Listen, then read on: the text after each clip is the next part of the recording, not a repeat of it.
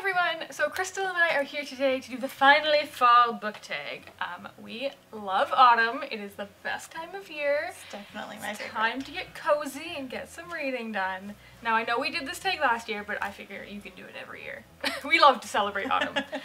This tag was originally done by Tall Tales, and I will leave a link to her channel down below if you want to check out her original video. So without further ado, there are 11 questions, so let's just jump in, shall we? Do the thing. Alright, so number 1 is, in fall, the air is crisp and clear. Name a book with a vivid setting. So, one of my favorite reads this year, and one with a very vivid setting, is Sky in the Deep by Adrienne Young. I just loved so much about this book, and the setting and the atmosphere. It's just on a snowy mountain and their little warm little log cabin and huts. I just felt like I was there. Like everything was really well described, and because you didn't move around to so many locations, you really got to feel at home. Yeah. And you stuck with, oh, I forget her name, that's terrible, Elin. You stuck with her pretty much the whole time, so you really got a feel of like being at home, and it was just beautiful, like all the snow and the forest and the trails. And Did it make you want to go to Norway? It did. Go to the It fjords? made me want to like make hot chocolate and be like, I wish it was snowing outside.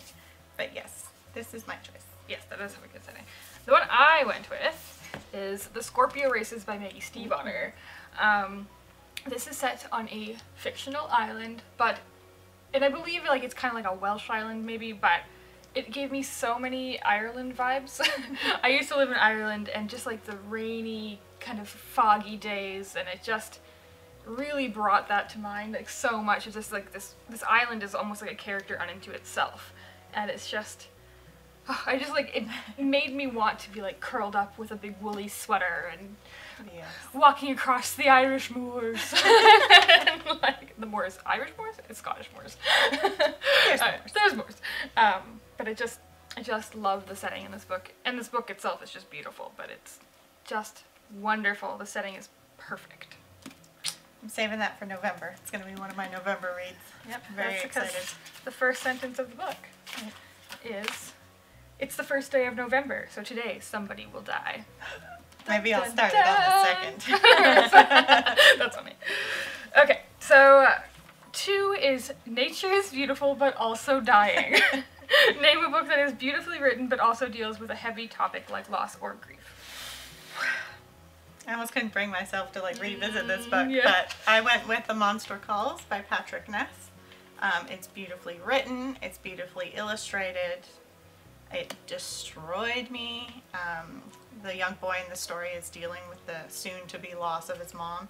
I think she has cancer or something terminal, and he's just kind of like lashing out sometimes, but he's visited at night by this monster who is a great character and into himself, and there's just beautiful illustrations throughout it, and it's just such a beautiful, like, heart-wrenching story, and like most of this was read through like the blur of tears. It was just, but it's so precious. Have you seen the movie? I don't have the emotional energy to watch it. I'm waiting until I'm like, okay, I can handle this, and then just cry all afternoon. For me, I just read this book very recently, and that is Girl Made of Stars by Ashley Herring Blake. This is a tough book. It was, I can't say I enjoyed reading it, because it was like very, it's about a set of twins, a girl and a boy, and the girl's, one of her very good friends accuses her twin brother of raping her, and it's just, it's heavy, it's hard, it's a really tough read, but I think it handles the subject in a very sensitive way, and just kind of, you just get to experience this girl's emotions of not only does she believe her friend, but trying to still come to the fact that she still loves her brother, even though she believes her friend and he did this terrible thing, and it's just, it's a very, very tough read. Especially because they're twins, and it's just, yeah, hard to get through. I didn't read it slowly necessarily, but for me, like, it did take me a few days to be like, okay, I need to like put it down and be like, it's exhausting, is what it is. But it is a fantastic book, and I do recommend it. It's just, you just need to take time to process, I think. But yeah, it also has a stunning cover. Yeah, so beautiful. I love it. All right.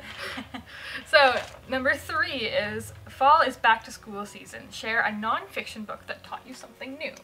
So I read a few non-fiction books this year, but still my favorite is Caddyshack, The Making of a Hollywood Cinderella Story.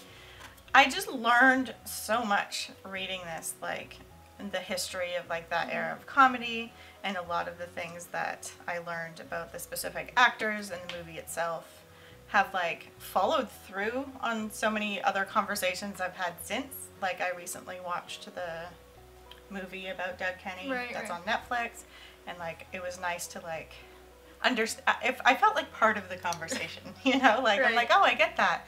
And I listened to a podcast or something similar recently, or I read an article where I could like identify with like, oh, you were in that movie and that time and that time of comedy, and I just understood so much more, and I felt like I'm really glad I read this book because I feel it kind of connects with so many aspects of the things that I'm interested in, and it was incredible. I couldn't put it down. I laughed. I was like, oh dear, like it's great. I went with kind of a unconventional pick, and I picked Andre the Giant by The Life and Legend by Box Brown. Is that who it is? Not sure who Box Brown is. But I didn't know anything about Andre the Giant. I haven't seen Princess Bride. Like I just but this kind of, it's like a graphic biography, and it's very simple about everything from his wrestling days, and I believe it also goes into his filming of being an actor and his filming of Princess Bride, and it was just a delight. I really enjoyed it. It was very interesting. It's blurred by Mick Foley and Mandy Patinkin.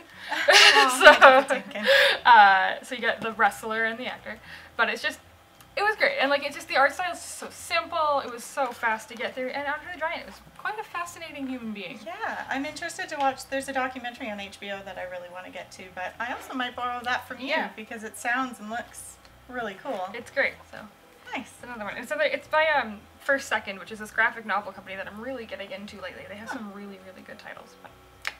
Awesome. It's a fun book. So number 4 is, in order to keep warm, it's good to spend some time with the people we love. Name a fictional family, household, or friend group that you would like to be a part of. Mine's not very original, but I want to be a Weasley more than you can imagine. I just absolutely love their whole family dynamic. I love the Burrow, and Harry Potter and the Chamber of Secrets has one of my all-time favorite scenes in any Harry Potter book in it. And the first time I read it, I was laughing so loud, and it's when they... The garden gnomes? The garden gnomes. I am obsessed with the garden gnome scene, and I think it's so funny. I love that she describes them as like these angry little potatoes, and yeah, and just the whole, to be a Weasley, it would just be so great. You'd be so loved. My gut was to go with the ladies of 300 Fox Way from the Raven Cycle, but I decided I might have done that last year, so I decided to not do that. So I went with the group of friends from Percy Jackson. Oh, perfect. So this is, you know, Percy and Annabeth and Nico and Leo and Piper and Jade, and I mean, I'm not a demigod, so I'm not a hero, so I don't know if I would like actually keep up with them or not, but they were just like, it's like found family, and I love books that are like found family. Yeah. So, and I love these characters, and I reread these books recently, and I just love them so much, and I think they're just amazing middle grade, and they're popular for a reason. So. Found family is always so good, because they're the ones you choose. Exactly. They're like, you know, you're my people. Exactly. So fun. So fun. Okay. Now, question 5. The colorful leaves are piling up on the ground. Show us a pile of fall-colored spines. So we could do this. Yeah. With the book too. Let's, I think I have a few that'll We're gonna spoil something get us here. through. Let's see, and this one. And this one. There, fall colored. So pretty. My final choice. Good. If you can get it. Get it. Give it to me. I'm gonna go with a nice autumn colored Look at those golden books. stack. That'll do, So right? autumnal. Okay, moving on. 6 is fall is the perfect time for some storytelling by the fireside. Share a book wherein somebody else is telling a story. Well, That's a good one. I went for nice and obvious, but very good. And that is The Name of the Wind by Patrick Rothfuss. This is the story of Quoth, and in it he owns an inn, and this guy chronicler comes along and wants to hear his life story. So basically each book in the series is one day of Quoth telling his life story to the other people in the inn, the pub. It's so good. People, I am following a subreddit on Reddit dedicated to this, and everybody's just like excited about the new book whenever that may be, and there's so many like conspiracy theories and guesses and stuff, and I'm just like, I need to reread that. I just re-listened to the audiobooks in the past 12 months because they took forever. But I definitely recommend them, and I'm so glad I splurged on this beautiful anniversary edition. 10 years since that book came out. And for mine, I went with Frankenstein by Mary Shelley. I read this, I believe I read this for Spookathon last year. If not for Spookathon, around Spookathon. And it was really good, and it's very different than what I thought Frankenstein would be. Interesting. He's telling the story and he's on a boat. Oh. That was on a going to be my ship. question. I didn't realize it was a storytelling type story. Yeah, so he's telling the story to somebody. But yeah, if you like classics, this is very accessible. I thought it read very easily. It wasn't hard to get into, and it's a perfect time of year to pick up Frankenstein, Right. the original sci-fi. So Yeah. so good, and it's also nice just like get the cultural references. Yes. Like that's what I found. Like when I read Dracula too, I was like, oh, I get it now. Yeah, Dracula was good. I read that in high school, but that's on my TBR as well. I'd Yeah. like to read more classics. Yeah, that's a nice spooky read. Perfect. All right. So 7 is The Nights Are Getting Darker. Share a dark and creepy read. So, the dark and creepy read I have to share and recommend. I'm not even finished reading because it's kind of that creepy. And that, I only have a digital copy, so I hope it shows up, but that is Nosferatu by Jo Hill. It's very atmospheric, it's very, well, as Jo Hill, it's very Stephen King. It has that feel to it. And I feel like Spielberg could make this movie if he Right. took some dark potion for breakfast or something, but it's just so eerie and so, but vibrant. Like you could picture yourself in this town. But I had to put it down at some point last year, but I think I might re-pick it up for Spookathon and finish it because it's just it's creepy. I also, this is one I read recently, and that is The Snowman by Jo Nesbo. This was really, to me, really freaky. This, the killer in it, leaves a snowman behind, which is, it's just so creepy. It's just so creepy. And, there's some scenes in here that are, I was like, oh no, oh no, oh no! I'm not, a horror person, and this, this was almost too scary for me. But it, had me on the edge of my seat. It was very, very creepy. Maybe had to leave the lights on a little bit. But apparently this is the 8th book in a series with this detective, Harry Hole. Terrible name. So I'm interested to read more Jo Nesbo. I see why he's popular, but it was scary. He's one of those authors that's on my expand my detective fiction list, and I really want to get into some of his stuff because I've heard good things. Beware the falling snow. Alright, so question 8 is The Days Are Getting Colder. Name a short, heartwarming read that could warm up somebody's cold and rainy day. Well, where did it go? For me, that is Bob by Wendy Mass and Rebecca Stead. this book was nothing but heartwarming. It's the short little middle grade book. I really want to pick up the finished copy because the illustrations look so adorable. But yeah, a little story about this little creature named Bob. He wears this little outfit that makes him kind of look like a zombie. No, he looks like a chicken. But he thinks he's a zombie, but he's really just this magical creature who wants to go back to where he's from. So it's that kind of little adventure. Cute. Oh, I loved it. I read it one morning with hot chocolate and I was just like, this is the best day I've ever had. And I went with another one I've talked about a lot recently, and that's The Storied Life of A.J. Fikry by Gabrielle Zevin. It's heartbreaking, but also heartwarming. Like, I just fell in love with this story. So good. If you like books, you're gonna like this book.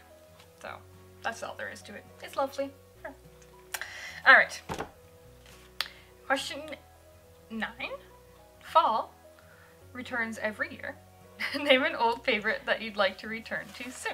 So, I had a different book picked out, but it was kind of gigantic and I didn't want to bring it, so I decided on Fangirl by Rainbow Rowell. It just so happens that I do read this book once a year. Oh. Like, it just, like, I'll pick it up from my shelf and just be like, oh, and then suddenly I'm like 100 pages in and I'm like, well, I guess I'm reading this. So, yeah, and just thinking of it for this list, I will probably pick it up sometime soon and just revisit because I just love it so much. So good. It makes me happy. So good. And I went with one, it's a book I've only read once, but I really, really want to reread it so I can get to A Torch Against the Night, which is the 3rd book in the series that came out recently. So I want to reread An Ember in the Ashes, which I loved when I read it, and I feel like reading it a second time, because I feel like I've just forgotten so many details that I'm going to love it even more the second time around. So this one is going to be one that I'm hopefully going to pick up next month because I really want to get back into this world soon, and Sabaa Tahir just creates these amazing characters and it's so good. It's like, it looks long and chunky, but you fly through these books. That whole series, I feel like I'm missing out. That whole series is on my TBR, but I've heard nothing but like you and Karina love it, and I've heard nothing but great things on like Instagram and stuff. Yes, it's a good one. I'll have to get to them. It's a good one. Alright, and now 10, this is the final question. Fall is the perfect time for cozy reading nights. Share your favorite cozy reading accessory. Well, this is gonna sound like a plug, but I treated myself for my birthday last year to a book bow bean, and it's the best thing to curl up and read with. You just fit right in it on your couch. It's nice on your lap, so you're nice and comfy, and it's just, I'm obsessed with it. Even my boyfriend's obsessed with it. He's like, where's the bean? I want the bean. Like, yeah, so it's nice and soft and cushy. And I went with our Harry Potter mugs. So my go-to was this one. But now I have a second one. How does one choose? How do I choose? I'm really afraid of breaking these mugs because we don't have any more. Like, we can't even get more. So these mugs are like I'm so scared. So they're one of a kind. I started using this one as like a bookmark holder. Oh, cute. Because I'm like, I don't want to break it, and I'm clumsy. So this might be my new drinking. But my forest mug is on our like kitchen coffee bar, and it holds like, you know, knitted coffee sleeves, like coffee cozy sleeves. And my Azkaban one is still in the box because I'm terrified I'm gonna break it. Yeah, but they're so lovely, day. and I like to curl up with some tea or some hot chocolate or whatever. And yes, they're also good for soup. Soup mug. Yeah. That's mine. Alright, so that was the Finally Fall book tag. We hope you enjoyed it. If you do this tag, please let us know down in the comments because this is a fun one to watch, and I do like going back and watching other people's as well. If you like this video, give it a thumbs up and subscribe for more. Happy reading and thanks for being awesome. Bye guys!